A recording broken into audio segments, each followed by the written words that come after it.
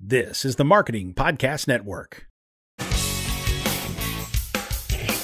Stories influence, teach, and inspire us. But what about the storytellers who create them? Uncorking a Story profiles storytellers to uncover how their background and life experiences influence the stories they create.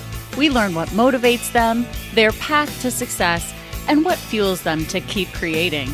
It all starts by asking one simple question: where does your story begin? Welcome to Uncorking a Story. Now here's your host, Mike Carlin. Well, hello and welcome to Uncorking a Story. I'm your host, Mike Carlin, and today I'm pleased to introduce you to Kelly Holland. Kelly is the founder and CEO of Own Your Destiny, which provides financial coaching and empowerment programs to help women gain the confidence and knowledge they need to achieve well-being and live life on their terms. Who doesn't want to do that? She blends her knowledge of finance with communications expertise developed over 2 decades as an award-winning business and personal finance journalist with the New York Times, BusinessWeek, and gosh, do I miss BusinessWeek. I was a loyal reader, and CNBC. She joins me today to discuss her book, You Are Worthy: Change Your Money Mindset, Build Your Wealth, and Find Your Future. Welcome to Uncorking a Story, Kelly. Thank you, Mike. It's so great to be here. Well, I'm happy to have you here, and I'm going to ask you the question I ask everybody as we begin, which is, Kelly, where does your story as an author begin? So it has a couple of roots. If you think of it as a braid, one braid would be my mother, who did a ton of work, decades of work during her lifetime for women's empowerment in various forms, primarily healthcare, but many forms. And my father, who was an English professor, so writing, creative, but by all means writing, and who had, and I could tell from the minute I could read his books, or at least string words together, maybe not figure out all the literary criticism, but, he had this incredibly readable style, especially for an academic. It just felt that he was talking to you. So I always sort of saw the power of just explaining through writing that way. And then the third piece was of my own devising. And it was actually a moment in time. I'm going to take you to a stoplight in Bridgeport, Connecticut, when I was 21. And there I was in my car, my first car, headed to my first job. And I looked down at the gas gauge and I was pretty darn near empty. And I realized that I was going to have to coast down the little slope to my office if I wanted to make it to work, so that I could pick up the paycheck that I needed to put gas in the car. I was literally out of gas. Yeah. So nice metaphor there, right? For I was going to say your car's running on fumes and your wallet's running on fumes as well. It was so running on fumes. So, that resolved itself. I got to work, I got paid, I put gas in my car, and it certainly wasn't the last of my financial mistakes, far from it. But what the thing that stayed with me in that moment was the feeling of, Kelly, you're such a failure. Like, how did you let yourself do this? What's wrong with you? And that remained the way I thought about myself in relation to money for many years, even as I went on and went to business school and worked on Wall Street and did all these things where you would think, I clearly had more than enough book learning, if you will, to take care of this stuff. But in my own personal life, it just wasn't happening. So that was a piece of it. As I said, I did go to business school. I did really like investment management in business school. I did work on Wall Street, and then I became a business and financial journalist. So that's the third part of the braid, is that money piece, my own little pothole, if you will, and then the journalism career that way. And where it all wove together, braided together, was when I started writing about personal finance and realized that the challenges that I had as a 20-something were not unique to me, and they were not the result of some personal failing, but they were something that a lot of women come up against. And not only women, but it often happens to women, that they feel kind of unwelcome in the world of money. They feel sort of predisposed to be bad at it. And that sort of mindset makes it really hard for us to bring our A game when we are confronted with things like the gender pay gap, or the fact that we spend more time out of work, and the other things that happen to women. So that's where my idea for the coaching practice began, was this idea that I could help women, not just with the learning, I was doing that already as a journalist, but with the mindset. And so that's the coaching practice. It's all around changing your mindset so that you can build the skills and take charge and use what is essentially a tool for living, no more, no less. And the book is an outgrowth of all of that. My practice, my working with women, a research project where I spoke to over 100 women. And then, of course, these lessons from my parents around writing and writing that really reaches people. And of course, empowering women. So it kind of all wove together into what it is today. Yeah. I mean, I have to ask, because you mentioned Bridgeport. Where were you working in Bridgeport, Connecticut? I was working for General Electric. I was a trainee in their financial management training program. So there, again, like I'm learning finance and I'm running out of gas. So there was a whole lot of shame around this whole thing. Yeah, no, you know Bridgeport? I do. Well, I live in Stamford. That's where I'm sitting right now. My daughter goes to Sacred Heart University. Oh, okay. Is in the business school there, and their business school is located in GE's old headquarters, right on Easton Turnpike, right? So yeah, we know GE well. Yep. Yeah. All of Connecticut knows GE well. Well, not so much anymore since they left, but that's neither here nor there. What are the biggest mistakes you see women making in terms of in terms of money and in terms of achieving financial well-being? What in your coaching practice and your expertise, what are the big watch-outs? Well, there is, first and foremost, I would say, and it's not a mistake, but it's a hurdle, and that is this mindset. And there's a reason that so many women develop this mindset. I mean, we start out often, many of us receive less financial education from our parents than our brothers do. There are all these sort of social messages all the time, media and advertisements and everything that sort of suggest women are bad with money, chronic overspenders. I mean, if you just did an image search on Google for investor, you might find one woman among the 15 men. There's messaging out there all the time. So we have this, we are receiving messages a lot that we're sort of not good in this space. And so a lot of us wind up internalizing that, at least for some period of time. And it becomes a point of pain. And so we put it away. And then when you ignore your money, like yours truly at age 21, problems happen. And then it's more painful and the cycle repeats. So I wouldn't call any of that, that's not a mistake, but it's a challenge that comes up. And I would say things follow from that. So things that can follow are a sense of overwhelm, that I don't even know how to start taking charge of my money. So I'm paralyzed. So that would be one. And then another follow-on related is not investing as much as would make sense given our lifespans and our relative to men, limited years in the workplace.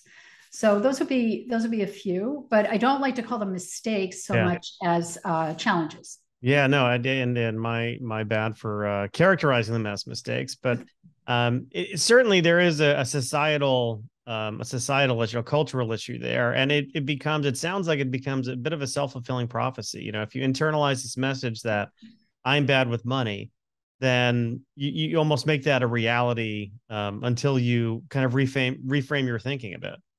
Yes, I think that's true. And some of the most interesting research I've read in this area is not even related to finance, but it's just about fixed and growth mindsets. Do you know the work of Carol Dweck around just that when you think about your skill set or your abilities in an area as something that's not static, that's not preordained, you can approach that area with more energy and focus and determination. So I really try and help clients get from that fixed mindset around money to more of a growth way of thinking about it. Right. Yeah. I mean, money may only be one aspect of their life where they might need a little help in coaching. There's one spoke in the wheel, so to speak. It is one spoke in the wheel, but it's a big one. I mean, really, at the end of the day, I like to think of money as an essential tool for living, and that's really it. I mean, for most of us, money per se is not an end in itself. Nobody's sitting around like, who was the cartoon character who had those stacks of gold coins? So that's not really the point, right? There's a saying, if you die rich, you die poor, right? I mean, having money is not an end in itself so much as what money can do for us. So maybe that's a private jet, but for many more people, it's probably a house that's big enough for the grandkids to visit, or supporting a charity, or sending grandkids to college, or life goals like that, seeing the world. Yeah, no, absolutely. It's I think it's a means to an end. It's a means to an end, but so many of us get caught up in the pursuit of it, I think. Yes. Especially, where I'm sitting in Fairfield County, Connecticut, the home of like hedge funds. You're deep in the Gold Coast. I knew a lot of women who we used to characterize as finance widows. Their husbands were gone, 80 plus hours a week doing whatever it is they do, because it's a world I don't fully understand all that much since I studied marketing and psychology. But I often joke with my wife. I'm like, you know what, you may have been better off, marrying a finance guy. And she's like, no, I don't think we would have had nearly as many laughs in our life. But there's probably something to that. She's not wrong. No, I know she's not wrong, because none of those people I would characterize as being very happy. So this is another thing that comes up, though, sometimes for women around money mindsets, is this whole idea, like, is money a good thing or a bad thing? I have love-hate relationship. Is it the root of all evil? Like, ascribing these things to it. And it's, again, it's a tool. Yeah. It's not good. I mean, unless you allow your thoughts about money, or your energy is directed toward money, to take over a disproportionate part of your life, it's not good or bad for you. It's just a tool. I mean, it's honestly analogous to a bicycle or my new Blue Yeti microphone. Oops, yeah. Product placement. Sorry. That's all right. It's all right. You can say Blue Yeti as often as you like. Maybe they'll sponsor me someday. I don't know. Maybe. I'm probably not, because I don't use their product. But if they send me a free one, maybe. But I also, imagine there's also some challenges as well. With single mothers in particular, having to pause their careers, or there's just more challenges, with childcare, and what happens when somebody gets sick, and there's a lot more responsibility on their shoulders, and maybe not even true of just single mothers, but just kind of working mothers in general. Thoughts on that? More than 50 years ago, more than I would say healthy women. More than I would say men. I would, I would argue. So single mothers are generally the women. They are often highly, I'm going to say this wrong. Single mothers are, they do face enormous, significant financial challenges. I mean, a lot depends on how much support they are or aren't getting from dad. Often it's not what it should be. Women tend to fare worse in divorce if they're single as a result of divorce. And women statistically, women face a motherhood penalty in wages, so that when they have a child, they tend to be on a, they wind up on a different pay track than their husband, who tends to wind up on a higher pay track, because, now he's a responsible guy, he's a dad. But for the mother, think about it. Women are the ones who get the question, how do you do it all? Yeah.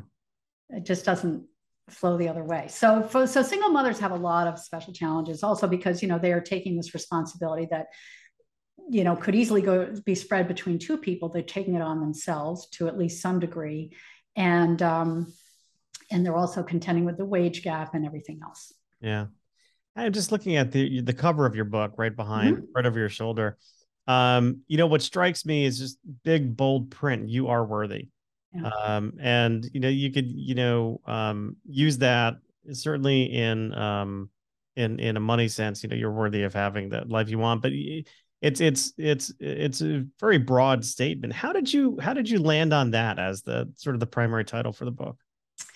Well, it's actually also a play on net worth, if you think about it. So it's self-worth and net worth, because I really believe that until you have a solid self-worth around money, sense of self-worth around money, until you believe that you are capable of doing these things and that you can build the skills, it's a lot harder to build your net worth. So it started as a play on that, but it's really about that. You are worthy of of financial well-being. You deserve it. You yourself are worthy as a person, and you can be a net worthy kind of person. So it was all of those things. Yeah. No. But it took me a long time to find a title that would encapsulate all that I wanted to convey. And people, as you did, read it differently. Yeah, no, it's a great title, because from that, once you I don't know if I want to use the term stabilize, but once you kind of get it and you put these principles into practice, you can become worthy of just having a more enjoyable life overall. Exactly. Right. If you can cross that line to where you have just, you're either making ends meet or a little better. Once you're over that line, life is so much easier. And there is a point, right? It's like where the rain starts and the rain stops. There is a point above which it's easier and below which it's distinctly harder. Right.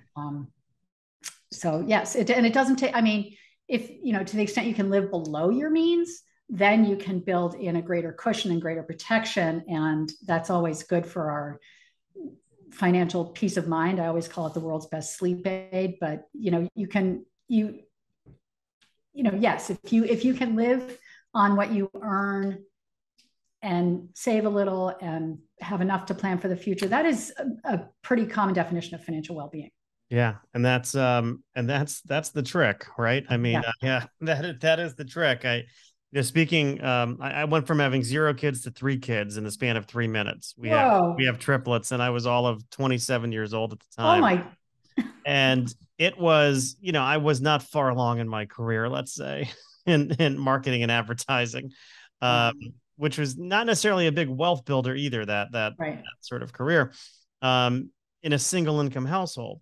Mm-hmm. So, I feel like I've always been chasing that, finding that happy medium of, hey, living on kind of what I'm earning, versus future earnings, i.e. debt. Yeah.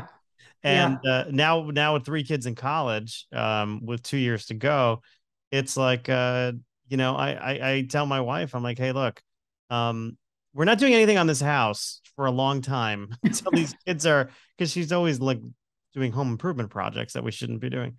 And I'm like, hey, it's when these kids are out of school, then we can talk about it, because, but then we have to like really catch up for retirement, because, we're behind the 8 ball on that. But that's a trap that I think a lot of us fall into, especially if you start your families young. It's, and you're not, in the top 1%, let's say, of income earners. Right. It is a big challenge. It is a big challenge. It is a big challenge. It is helpful if you can start with even a little bit of saving in your 20s, because if you can get that invested, the compounding is incredibly powerful the earlier you can start. Yeah. And the less you need to do of it. But easier said than done when you're 27 with triplets. I do recognize that. Yeah, it's literally running to the bank sometimes. Yeah. Well, I know we don't want to give away too much of the book, because of course we want people to read the book, and there's a very good reason why we want you to sell more copies of this book. Kelly, what can you tell us about the charity you're supporting with this book? So I am all about empowering women and enabling us to live our fullest lives. So what I'm doing with the book is, for every copy that's sold, I'm donating to a charity called CAMFED, the Campaign for Female Education, in the amount of a day's school fees for a girl in sub-Saharan Africa. So I'll do it all at once at the end of the year, but not, school fee by school fee. But the point is, every book that's sold sends a girl to school for a day. Every 5 books sends a girl to school for a week, and 180 books pays for a girl to go to school for a year. And that can be life-changing in some of these communities. These girls can emerge from school. They're not going to be susceptible to child marriage. They're going to be able to be leaders in their community and bring other girls along. So it's about creating that chain so we can all help each other along. Yeah, that's the organization is CAMFED. It's a really wonderful nonprofit. Yeah, that is wonderful. And I can envision you talking to Oprah about this on Super Soul Sunday one day. From your lips, Mike. Well, I always like to say that this is about getting at the stories behind the story, and one of the ways in which I like to learn a little bit more about my guests is by asking them some questions around pop culture. So I'm curious, Kelly, when you were growing up, what were some of your favorite TV shows when you were a kid? Oh my gosh. I really liked the Brady Bunch. I thought Flo was the bomb. The Brady Bunch comes up. I mean, if I were to do a word cloud Yeah. of shows, the titles of shows, Yeah. when I ask that question, Brady Bunch is big, bold, right in the middle. Yeah. That, and for some reason, What is Gilligan's it? Island. It's people find themselves in one of those characters, Yeah. and it's like this, somewhat idyllic life, but also a non-traditional life. You're talking about, two divorced people getting married, blending their families in what was it, the 60s, right? Yes. It was kind of cutting edge for TV back then. We may laugh at it now. Right. It was a little cutting edge for TV back then. I I think it may have been. I think I liked it because it seemed so typical to me. I mean, just in terms of what they worried about and things like that. It was just so all American. And here I was in this family of eggheads, let's be blunt, right? My dad was an English professor, and it was, we had books all over the house. And Sunday afternoon, it seemed to always rain, and they would always be listening to opera and just making their way through the New York Times for 4 hours, and they would not play board games. And I was like, get me into the Brady Bunch land, please. So, I know, but I'm listening to you say that now. Like, that's like my ideal Sunday. I know. Now I spend Sundays it's like listening to Italian opera. It would have to be Italian opera because my Yeah. grandmother was Italian. Making a Sunday sauce, Right. and then doing a crossword puzzle or reading the newspaper. Like, and if it's raining outside, that's even better. It's a great day, right? Like, I would enjoy that to no end. No kidding. But back then, like I just wanted my Parcheesi or something. I don't know. And then Mary Tyler Moore, of course, like any good feminist. Right. I loved Mary Tyler Moore. Right. No, she was great. She was great. Yeah. What's your take on Columbo? Did you yes, Peter Falk. Oh God. One more thing. There's just one more thing. If he says that to you and asks two follow-up questions, or if two questions came before one more thing, you're screwed. Just put the handcuffs on. You're gone. Exactly. That's it. He's got your number. I watch it almost every night. Yeah. Great show. Oh God. I'll rewatch them too. Yeah. Just because they're just that good. And his eyebrows should have gotten credit, Oh, I agree. I agree. Although I don't think they could remake that show now because of the smoking. Yeah. But, I imagine now he'd have to walk around with like a yogurt or something instead of the cigar. But does anybody have a spoon? A smoothie. Right, yeah, one of those grass green smoothies.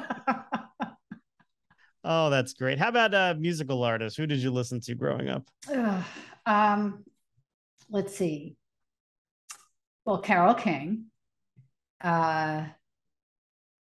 Totally identify with Janice Ian on 17. Who else? I was never a full-on Deadhead, but I did like the Dead. I liked ballads a lot. I adored and still adore Joan Baez. Just her whole persona, but also just that voice. Yeah, Joni Mitchell. I guess lots of female ballad singers. It sounds like it. Kind of the through line. Yeah, Joni Mitchell. She had a great voice. Oh my god. Oh my gosh. I don't know if you saw her at it's on YouTube, but she appeared at the Newport Jazz Festival this summer, and it was really astounding. Yes. Wow. Yeah, she was one of those Laurel Canyon dwellers, right? With Crosby, Stills and Nash, and I think so. All of those great LA bands or bands that lived in the canyon. Yeah. I would love to like get a time machine and just like hang with them for, a weekend just to see what that was like and the creative. I don't know if I could survive the psychedelic. Oh no.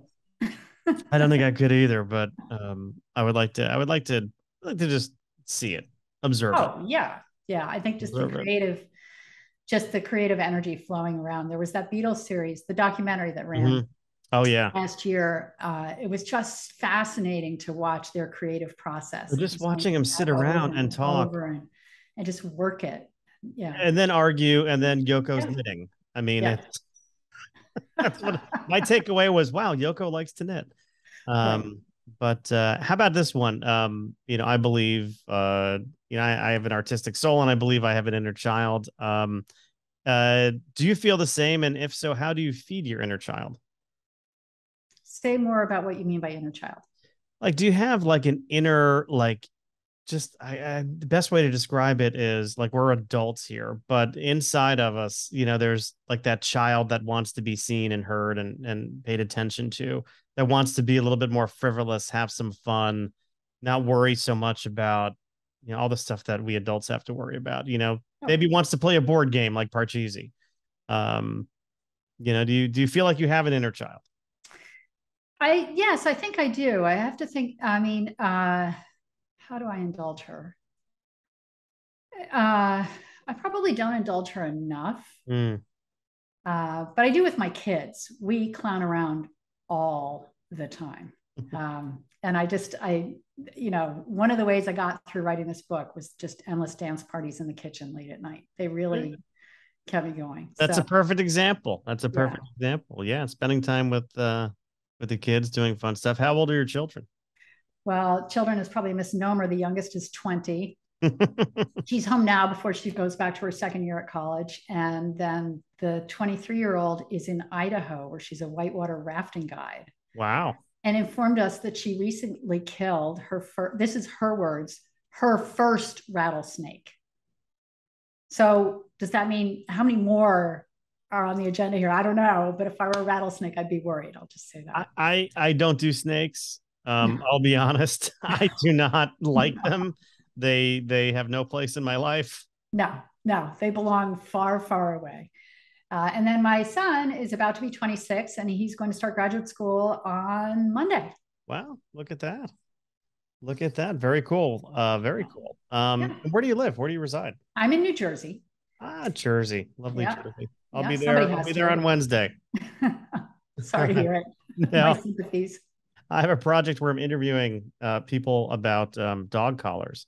So interesting. It's exciting. What about dog collars? Well, I've been hired by a company to do some product development research on a new type of dog collar. Okay. A smart collar, if you will. Well, I can point you to a couple dog parks if you want. Very good. Do you view writing as being therapeutic at all? Sometimes. How so? Sometimes. I don't know. It may be different for fiction writers. They may be working through more interior things. But I think it's therapeutic for me in that it's a really great way to sort through a tangle of ideas and to make them make sense together. So when I'm disciplined about structuring things, I know that's the antithesis of working through problems, but when I'm structuring things, it helps me think in a more logical way sometimes if I'm having a complicated reaction to something. Yeah. I've journaled off and on, not on any consistent basis, but around, like more trying times around things like, just different trying times I've journaled. I journaled when my son was born. And yes, I mean, that helps you think through and clarify and crystallize important moments.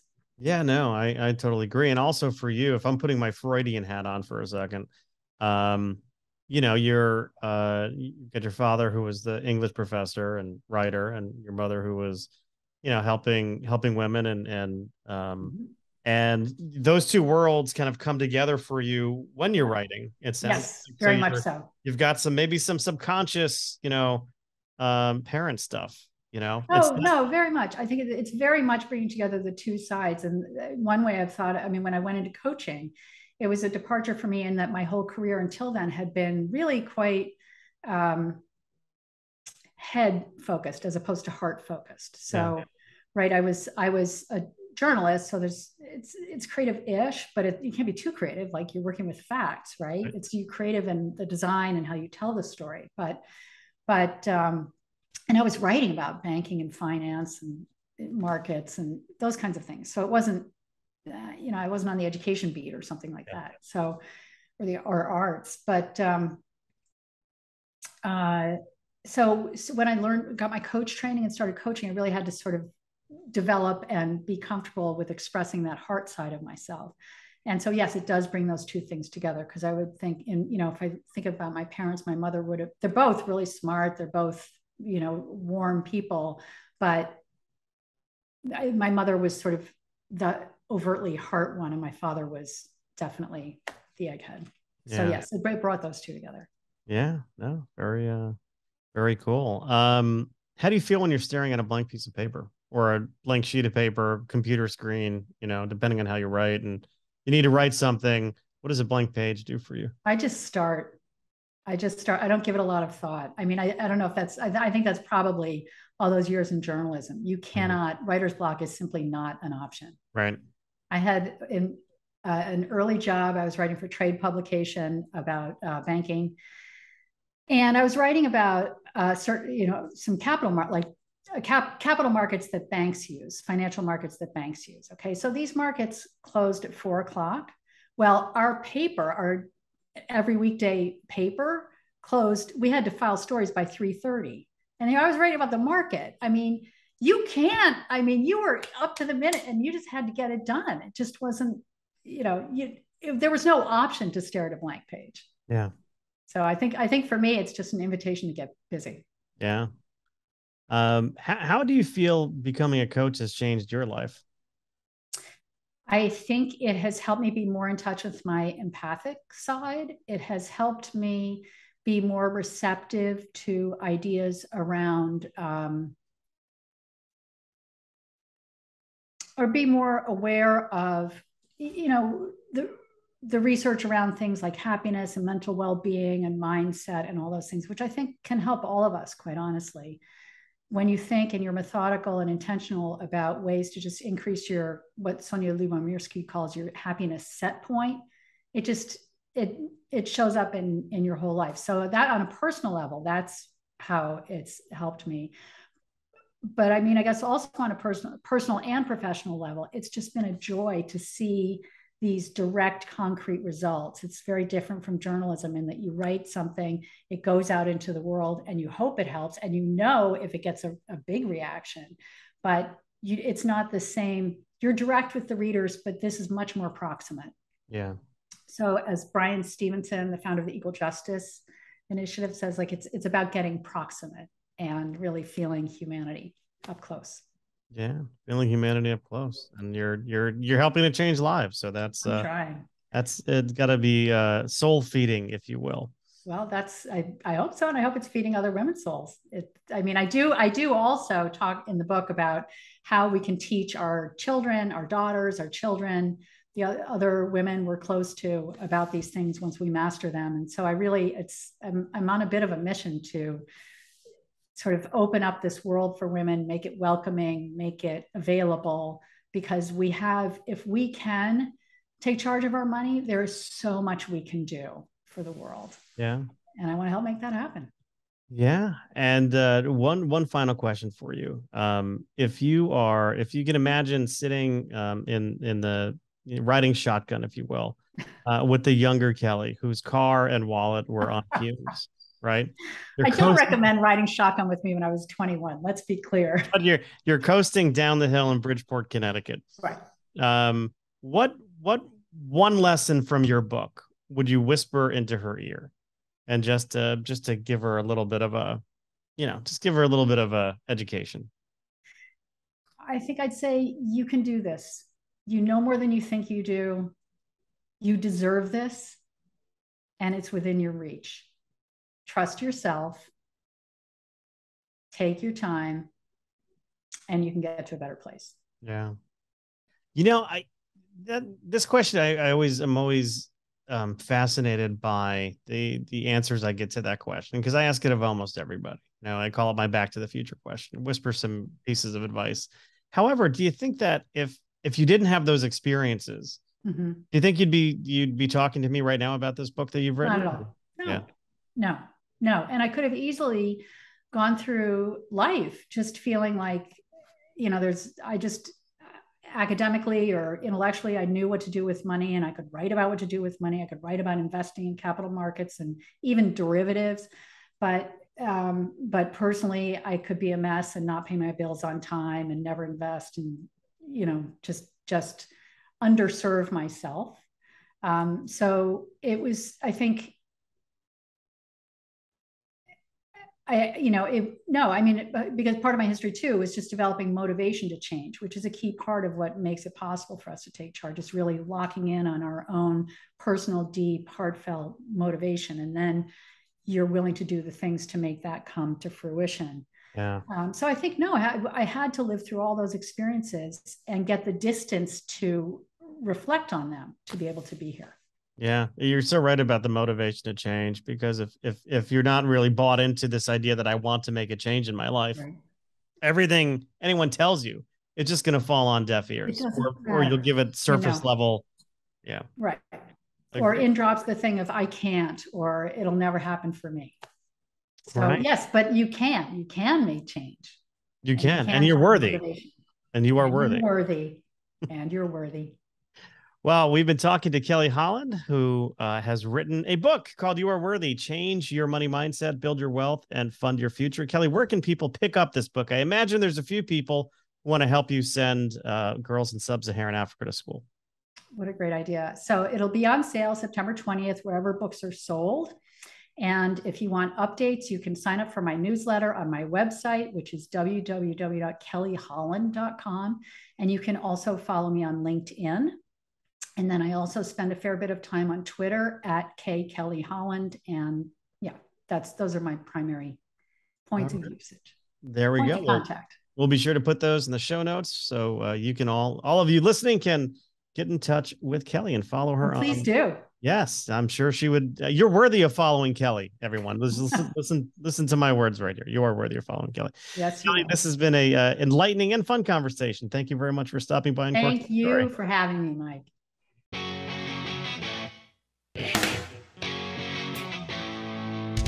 Thanks for listening to Uncorking a Story. If you'd like more information about today's guest or to find out more about Mike, go to uncorkingastory.com. If you enjoyed the show, please subscribe, rate, and review us at Apple Podcasts, Spotify, or wherever you get your podcasts. Tune in every week to hear Mike Carlin uncork a new story.